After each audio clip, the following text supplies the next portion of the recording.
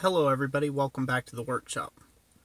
So today I'm going to be talking about thinking outside the box. What you see me working on here is a 22-inch copper basin. That is for a church. It's a baptismal basin. And all I'm doing here is annealing it.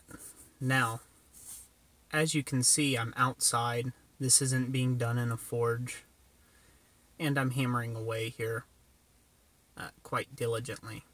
So I'm essentially just using a weed burner and a swedge block that I had made myself out of a large section of pipe with a piece of steel built to the shape that I'm looking to take and get this bowl shape started with.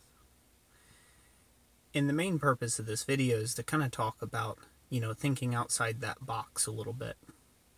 Now, conventional wisdom would make you think, okay, it would be best to go ahead and have some big die that's exactly the same shape as what you need, and you'll have to have it machined, and, a lot of really complex tooling, things of that nature, and a super huge forge to take and work on a piece this big. And as you can see, that's frankly not the case. Sometimes it takes just a little bit of redneck engineering to engineer yourself out of a big problem. So I'd like to encourage you all, if you're thinking about getting into larger work and that, there's something that you want to be able to obtain, don't look at your lack of tooling or maybe even lack of experience or whatever it is as a drawback. Look at it as a chance to learn. Look at it as another great engineering opportunity, because you might just come up with something that will really work out.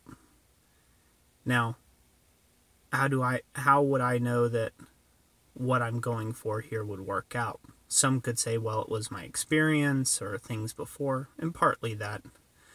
But it's through a lot of trial and error that we learn.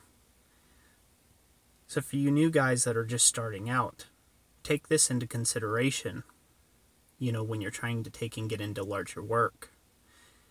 It is not the tooling that makes the smith. It is the smith that makes the tooling.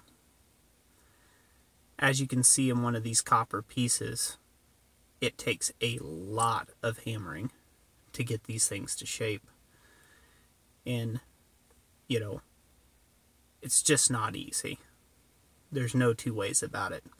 Even if I had the exact shape die that I was looking for in a pneumatic hammer, it would arise its own complications.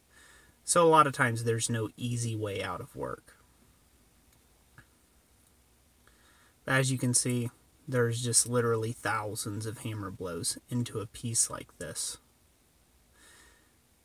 A subscriber asked me in the comment section, have I ever thought about how many tons I move a day? And that's a very interesting question. And that's a very good question indeed. Because I don't know. A bunch.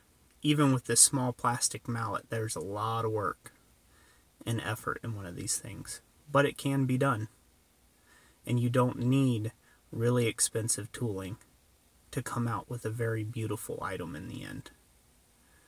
So I hope you guys enjoyed this video. I hope it was encouraging. If you did, give it a thumbs up.